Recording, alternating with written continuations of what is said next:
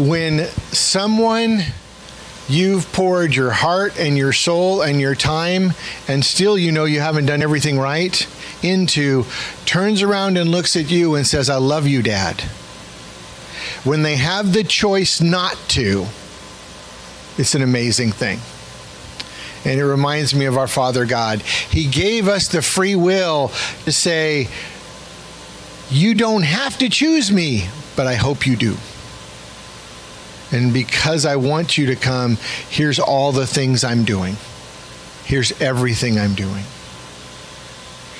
So, blessings on all fathers today, here and anybody watching. God's favor and peace and grace on you for the journey. If you are a estranged father and you've found yourself in a difficult circumstance, ask God to restore and renew your relationship and help you be who you need to be for your family. I realize family doesn't look like what it used to. Family keeps transitioning. They aren't all good transitions. So the reality in this room right here, with the number of people we have, it's possible that 50% of you either didn't know your dad very well, dad was absent or emotionally absent or potentially abusive. It's 50%. So that's one of those difficult scenarios, because you're trying to understand what it is to have a relationship with Father God when you didn't really have a relationship with your physical father. And that requires healing and acknowledgement, because even the best father here on earth struggles with doing things right.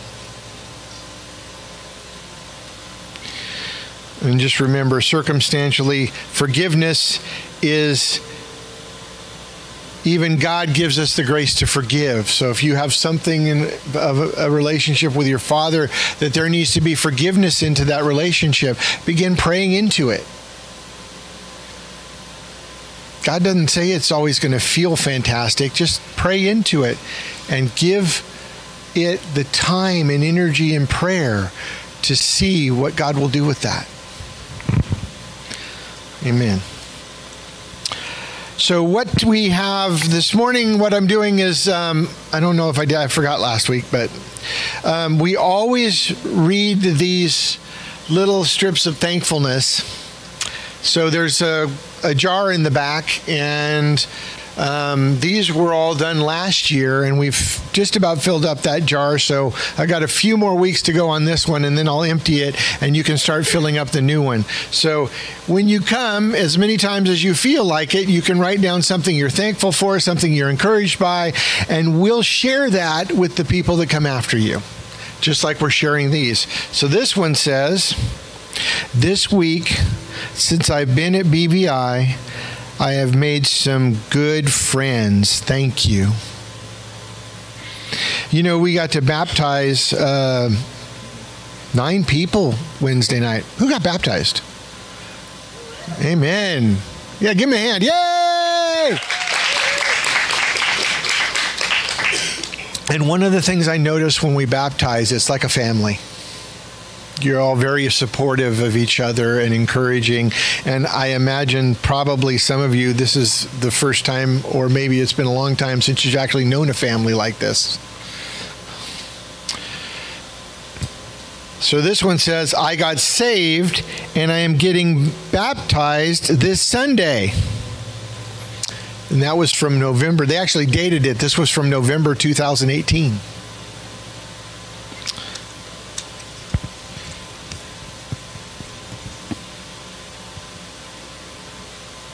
My best friend got baptized. It's interesting. I just grabbed them, and we got 2 baptisms.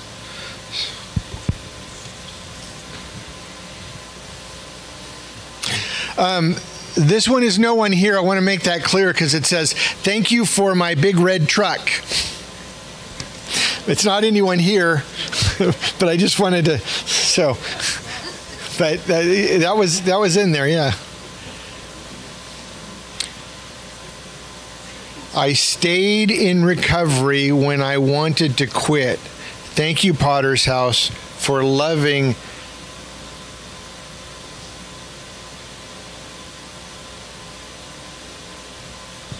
I stayed and I wanted to quit. Thank you, Potter's House, for loving. I think it means loving me enough to stay. Amen. So thankful for that.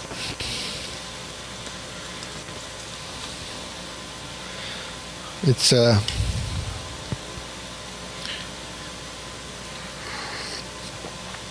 I've had many people talk to me and say, I'm trying to finish this recovery and I don't want to stay here anymore. Because it just rubs on you, right? It rubs on all those edges, all those ouch, ouch, ouch, ouch, ouch. And then, you probably don't end up in a house with all the people you get along with. They're all in the other house, right?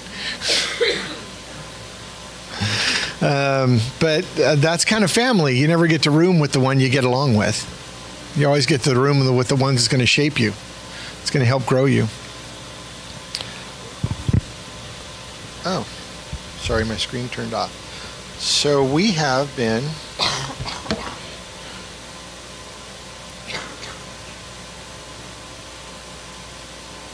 There we go. So we've been talking about the gifts of the Holy Spirit.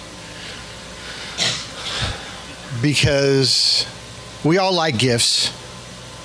I'm a dad. It's Father's Day. I like gifts. It's cool. I didn't ask for a whole bunch, but I'm getting to the place in life, I'm getting to that, I don't know, maybe it's age and stage, where I'm just thankful to have all my family in one place. Because I realize that's not going to stay that way much longer. That eventually they're going to go off and start doing their own thing, and they aren't going to be hanging with me, so I won't be able to get frustrated about tripping over their clothes in the hallway and the fact that they didn't dump their trash can and stuff like that. And I'm starting to realize those are such little things that I'm just so glad to have them around, and I'm glad that they're doing well. And they're being responsible and they're growing, and that's such an amazing thing. So I love gifts. And the Holy Spirit provides gifts for us to use for ourselves and for others to grow the kingdom. And we've talked about how the gifts are broken up into segments where we have the Father's gift. And the Father's gift, those are our motivational giftings. That's how we're wired. Whether we're saved or not, we have these gifts from the Father. There are things that we do that just really fill us up. We really enjoy and we go, wow, this is really cool. That's the Father's gifting. And then there's the gift Jesus brings to the church, which is the pastors, the teachers, the prophets, the apostles, all the offices of the church. Jesus covers that and he brings all those. And then the Holy Spirit provides us with 9 gifts identified in Corinthians that help us grow in our walk with Christ, help us encourage others, help us walk as a believer. And the reason this is so important is we have to understand head knowledge isn't the only thing that's going to help us in our walk. It has to grow into heart knowledge, and it has to be, don't worry, I love the sound of kids. They are awesome. I am never feel upstaged by children. I spent all of my early days getting saved and being in church and children's ministry. Somebody figured out really quick that if you put these broken people with kids, they feel unconditional love. And I didn't realize while I was working on the kids were working on me. And the first time we were doing a little hand puppet show. And I had to learn that when you do puppets, you don't move this because you got to move the whole mouth. Anyway, and a couple of them cuddled up right next to me. And I looked around thinking, is this okay? I mean, we got to be careful about this stuff. The leaders there were like, it's fine, it'll be okay, we're right here. But they just snuggled up to me while I was telling a story and working a puppet. And I just felt this warmth from the Holy Spirit saying, see, See, you are forgiven. You are restored. And then I found out later, I'd been saved, a few months, and they had a VBS coming up, and they asked me if I wanted to do VBS, and I said, well, sure, why not? You're new in the Lord. It's like people ask you stuff, you're like, yeah, okay, cool. Well, they gave me 5th grade boys. I didn't know that was the spot that they can't fill. At the end of the week, and boy, we had some challenges, but the end of the week, they all got free Bibles. Somebody donated a bunch of Bibles. At the end of the week, they're all sitting down at our tent in the afternoon, all reading their Bibles, all 5 of them. And the Holy Spirit nudged me and said, I used you to do this. I used you to do this. And he started talking to me about more, but anyway, it's not all about me. That's all to say the kid noise don't bother me. Not at all. Because of the sound of life. So go to the slide that has all 9 of them on there, Sarah, for me. There we go. So we've talked about a word of wisdom, a word of knowledge, faith, gifts of healing, working of miracles, gifts of prophecy, and discerning of spirits is what we're going to be on today. You don't want to move yet. So the gifts become so important because there's so many things going on today, so many things fired at you. I was in a seminar when I used to be in sales, and they talked about the messages that come at us on a given day. And they said generally, and this was 30 years ago, and they said most people are bombarded with about 2,500 to 3,000 messages a day from external sources. TV, radio, work, advertising of all kinds. Because it was a sales thing, and they were talking about how to make your message more attractive and so on. But I thought about today. I wonder if today it's like 25,000. And sometimes you think there's so many messages in your head that don't belong to you. You feel like you're going crazy. Or you're struggling with depression, and you haven't yet made the connection that it's because of the type of music maybe you listen to, or the way you go about, or certain things in your history and your family that you've never identified. And so you come and somebody prays for you, and the Holy Spirit gives words of wisdom and words of knowledge to that person, and suddenly they show you this is tied to this. And now you can begin to offer that to the Lord and see yourself restored and renewed. And then we talked about gifts of healing. Some people may operate in them more than others, but no one is exclusively gifted in healing because it's a gift of the Holy Spirit and it's available for everybody. And generally what will happen to me is somebody will talk about a circumstance they're really struggling with, and I'll feel something well up inside of me, and just a sense of righteousness that God's saying, I want to fix this. I want to restore this. I want to renew this, and allows me to speak it over someone. And then, sometimes they come back and say, hey, that situation is correct. Sometimes you never know, but you just operate in faith. Because one of the things that we struggle with in our country is because we have such good medicine, we have such good access to medicine right now, that a lot of times it's just, I'll just go to the doctor, and that's okay. I'm nothing against going to the doctor. But when I've traveled on missions work, a lot of times we'll pray for people and see dramatic things happen because they have no access to medicine. But I've also noticed, as I get older, a gift of healing. I don't want to embarrass everybody, including myself, so I'll just say this. I had earlier this week one of those uncomfortable things that happens to people starting to get my age, that you still can operate fine, but you're just kind of uncomfortable. It's not enough to keep you home from work, but you're uncomfortable. So, and you ladies can understand that. I mean, you deal with that probably more than us guys do, but it was just one of those uncomfortable circumstances. And I woke up and I'm like, oh wow, this is way no fun. And I mean, I dealt with it. I did what I had to do, but it was just uncomfortable. So Wednesday night we came, and one of the ladies who was getting baptized said she was having stomach issues. No one's here this morning, but that's okay. And so we all gathered around and prayed for her. When we prayed for her,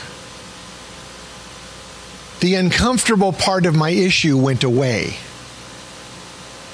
And I didn't even realize it till later that night that I'm going, that doesn't hurt anymore. I have no discomfort. Don't you love that word the doctors say, or the medical commercials? If you have discomfort, and you're like, no, it's pain. Anybody ever had, you're giving birth to a child and the doctor says, do you feel discomfort? And you don't want to smack them. No, it's a little beyond discomfort, doc. We finally figured it out after 2 kids. My last kid was delivered by a woman. I think my wife enjoyed that better. It was just really cool. Yeah, she knew she had kids. But we were praying for that person, and my discomfort went away. And I'm like, wow, Lord, it is so true that you provide for us as we make ourselves available to others.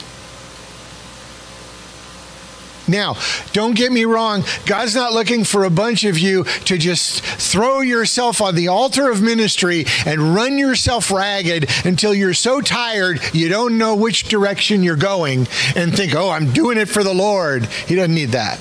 It's not what he's asking. He's asking for a healthy walk that provides balance for your life, to have a job and a family, and to continue to share the King and the kingdom in real ways for real people. But I was just like, wow, Lord, thank you so much. I would have been embarrassed to ask for prayer for what that was. It's going to be one of those, I have an unnamed request. Could we pray? But we're all praying, and the discomfort went away. So God's into the little things too, the healings that maybe you don't have a huge, I can't do this anymore, but maybe you've got a wounding in your heart. Maybe you've got a thing that you just can't release. Maybe you're trying to walk out of something and walk away from something that's been holding you back, and you need healing. And the Holy Spirit knows what it is, and he'll use community to help you do that. And then working of miracles. We all love miracles. You love seeing miracles. You love, I read through the gospel and I think, wow, I want to see more of this. And then you realize what it costs to see more of that. But it has more to do with making ourselves available than figuring out all the little details that go into it. It's about saying, Lord, I'm willing to step out in faith and pray for the miraculous for somebody and watch their lives be transformed. And if you've been here a few weeks and you're like, man, we're really going over this a lot.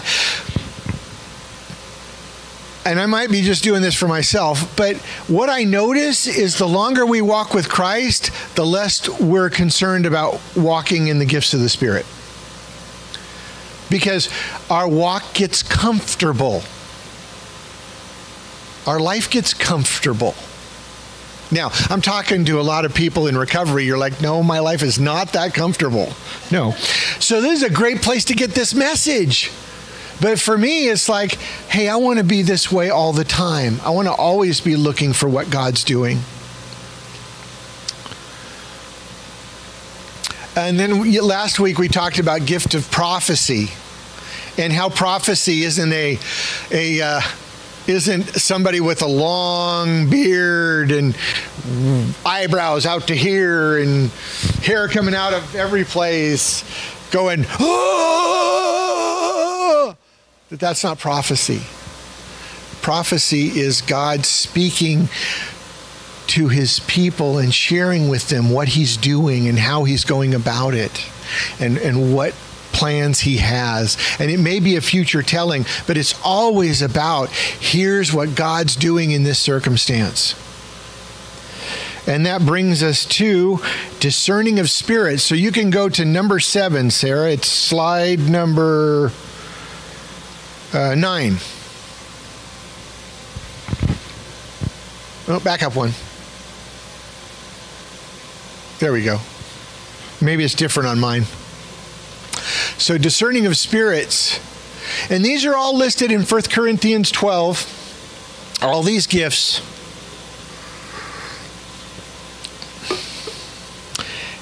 Enables the identification of which of the evil spirited is opposing people in their situations.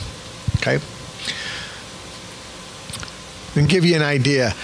Let's say you have been, you know Jesus, you know you're loved, you know that God has plans for you, but you have this barrier that you just can't seem to get through. There's this thing you just can't get past. And you know you're forgiven, so you're always asking for forgiveness for it, but you just can't seem to get over it. You just can't seem to get past it. And it always brings these certain feelings along when it happens.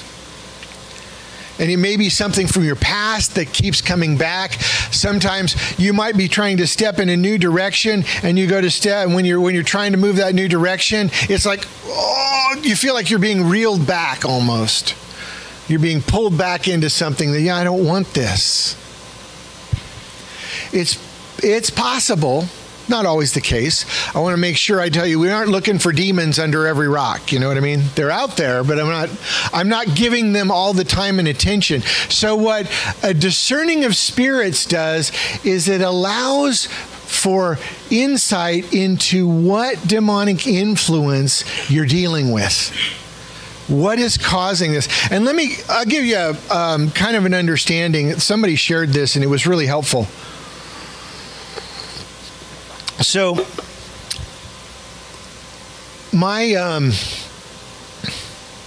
wife, she wouldn't mind me sharing this. So, my wife, as a little girl, was always told by her parents, everyone, speak up. She was very soft-spoken. And she was always told, speak up, speak up, speak up, speak up, speak up. And when we got saved, because we got saved within a couple weeks of each other, and then we were going to church together, and I don't remember what the exact story. We were somewhere, and it's like every time she went to share something kingdom related, it was like her throat wanted to close up. And she'd get real emotional and and I was praying for her, and I said, what have you heard all your life about your speech? She goes, I've been told to speak up. I'm not assertive enough. That's what my family always told me. You got to speak up. You're not assertive enough. What had happened is those words had caused a wounding that the enemy was allowed to reside in. Okay? I'm not saying you're possessed. I'm just saying that there was a pattern in her life when she went to assert authority that she was uncomfortable with because of the things she'd been told all her life as a little girl. And it was literally like the enemy had a hook. And when she'd try to step into these things and speak, he'd tug. And she'd be like, and all this emotion would well up in her. So we prayed over that, what ended up being what you might call a curse. It's not a witch doctor going, it was something that was spoken over and over again to her that wounded her in such a way that it was difficult for her to walk in health in that one area. And we prayed over it. And I can attest, since then, my wife has not had an issue with taking her God-given authority. In fact, she's getting better at it all the time. The guys laughed. You all know what I mean.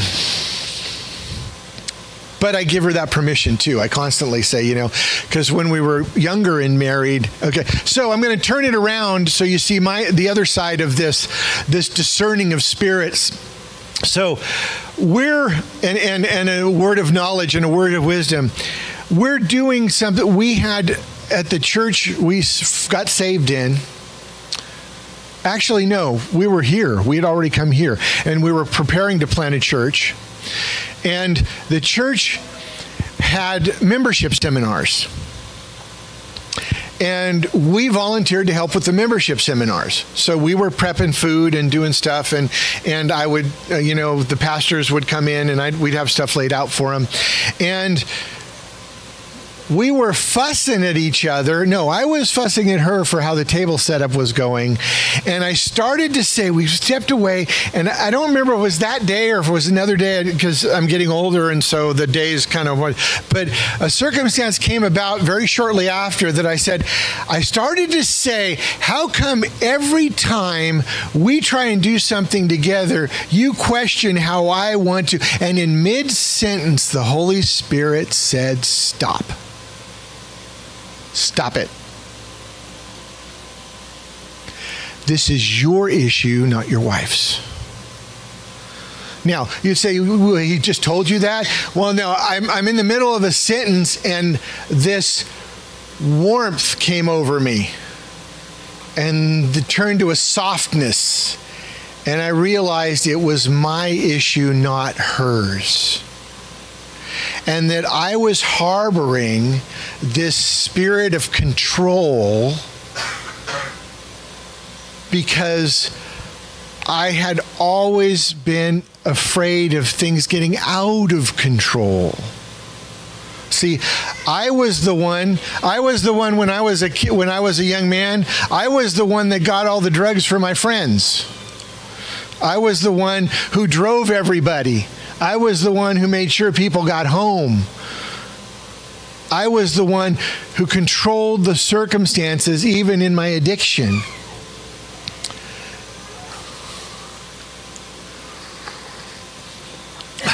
He's so cute. He's so cute. And so the Holy Spirit wraps up in a little package the several things: word of wisdom, word of knowledge, prophecy, and discerning of spirits, and tells me it's my issue. It's me.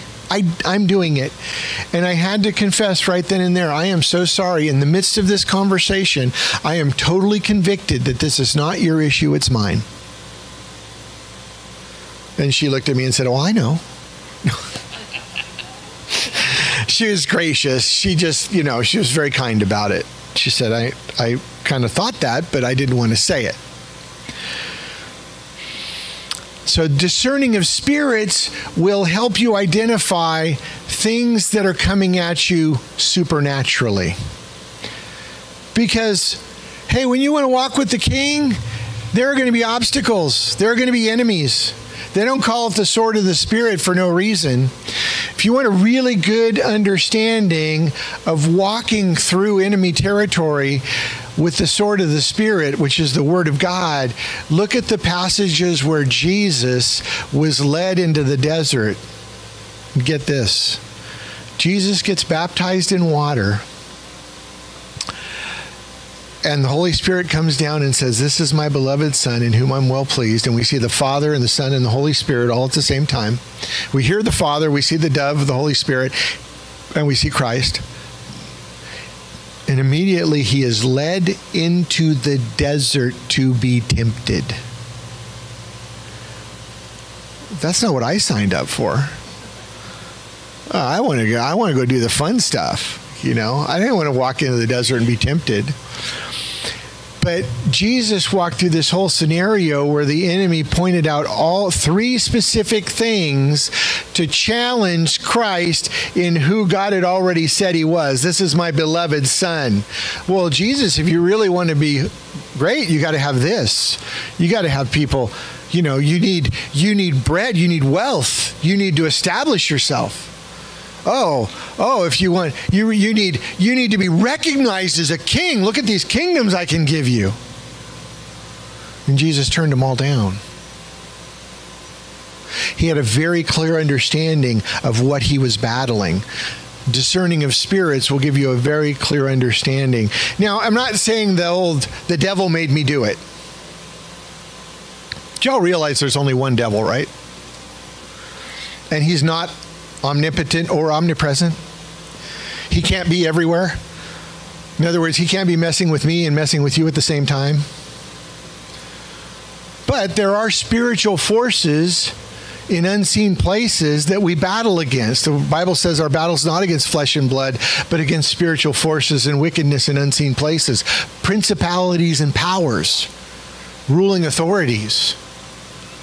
And these authorities are territorial. We see in the book of Daniel that these spiritual authorities have territories. A friend of mine often says, you don't think it's an accident that the Nashville hockey team got called the Predators, do you? Because the joke, the unfunny joke was that Nashville was church planting graveyard for spirit-filled churches, because there was a predatory spirit on spirit-filled churches to shut them down before they get started. So what discerning of spirits will do is help you discern and understand what you're battling. And somebody can pray for you and understand something you're dealing with that goes beyond just the natural. Because there are things you come across and you're just like, why can't I get through this? Why can't I get past this? Why can't I get over this? Because there's help making sure you don't get over it.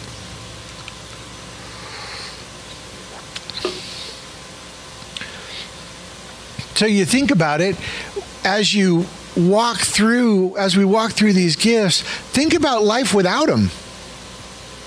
Because that's what we've been living.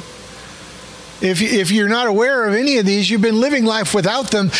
Now, they may have been happening to you without you realizing it, but you've been walking out your salvation all under your own strength without the guidance or the help of the Holy Spirit. Not because he's not with you, because you just don't recognize him. You don't understand how he works and what he does. And these 9 gifts of the Spirit give you insight into what he wants to do for you and how he wants to walk you through your circumstances and situations. And learning is fine, but you don't have to spend years in theology and masters in divinity to understand what the Holy Spirit's up to. You just need to walk it out every day. You read some of your Bible and you say, okay, Lord, how did you do that? What is that all about? What's going on here? And unfortunately, a lot of the reason we don't experience change is we don't like being challenged. We don't like, I know that routine. It's like, as you get older, it gets harder to keep your metabolism up, and staying physically fit is more difficult, and it requires more energy and more effort. And, I put this thing on my wrist to challenge myself to make sure I walk enough every day. And I love to swim, and I try and swim as often as I can. And it does pay off, but there are so many days where I'd rather just get off work and come home and sit on the couch. Or, make dinner. Don't mind making dinner. That's fine. Kind of chill out and just relax. And I'm not saying those are bad things, but I'm saying spiritual walk is the same. It requires energy into it to get something out of it. And it's not all internal, it's not all physical. There's a whole spiritual dynamic that helps us grow and helps us understand what God's doing. Discerning of spirits will help us understand what we're fighting with. You have circumstances that you deal with not just because of things you've done, but it's possibly because of things your parents did. We call them generational curses, and it's not that they intended to do things wrong, but I'll give you an example. Some of you may have seen this. Alcoholism seems to be something that travels through down family generations. And you'll notice it because you have relatives and other kinds of addictions, not just alcoholism, but you have relatives that have passed that down, and you struggle with it, not just because of yourself, because there's also something else. It feels like almost a weight coming from your family regarding it. Jesus can break that. The Holy Spirit can identify that for you and say there's a generational issue here, and you can break that. There's a generational issue in some families, really horrific, child molestation. And you trace a family back and you see that it happened here, it happened here, it happened here. And unfortunately, that was in my family. And one of the things my wife and I did when we got married is we agreed and prayed that we would break that chain.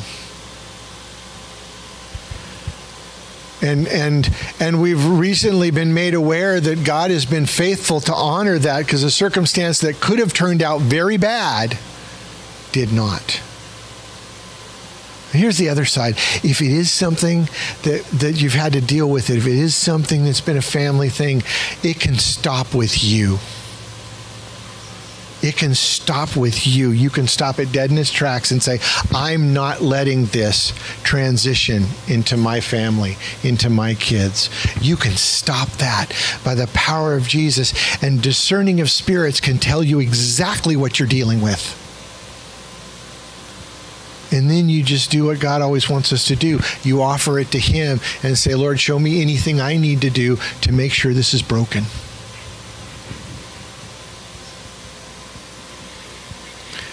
And I know the first thing I need to do when I'm thinking about all of this process, walking with the Spirit, I need to ask the Lord to increase my heart and my passion to walk with the Spirit. Because it's so easy for us to get on autopilot. It's so easy for us to get, life is good, I'm in a good place. No, I don't want to be the senior pastor of the Potter's house. Absolutely not. I like my life. No, I don't want to pray for healing for that person. What if they don't get healed? No, I don't want to deal with this. I like wallowing in my stuff. No, I don't want to confess that I probably really shouldn't have said that. I'm the pastor. I'm not supposed to say stuff like that. But it's not a religious thing. It's not I'm going to ramp myself up. You know, I mean, I have to tell myself on Saturday sometimes, don't do anything. Just relax. You need to chill. And then what do? I start doing book work. And then, and then Patty calls me. It's okay. But even that, what I've learned is, to have a Sabbath, to have a time of rest, you pick things you enjoy doing. Because the reality is sometimes I can't stop every day. But I try and pick things I enjoy doing. discerning of spirits can give you wisdom and insight to move in the right direction, to halt things that are coming at you, to break change from prior generations. All kinds of things can happen. And it's all for you. You get this. You don't have to stand up here for this to happen. Amen? Amen. All right. Well, I've come at this about 75 different ways this morning. So we're going to go ahead and take communion. Yay. We're going to have communion together. Cindy, you can go ahead and stop that. Thank you so much. I'm sorry to interrupt you. And then we've got a special treat for you. I'm not going to play a song afterwards, but we're going to have a poem. So thank you very much. So we honor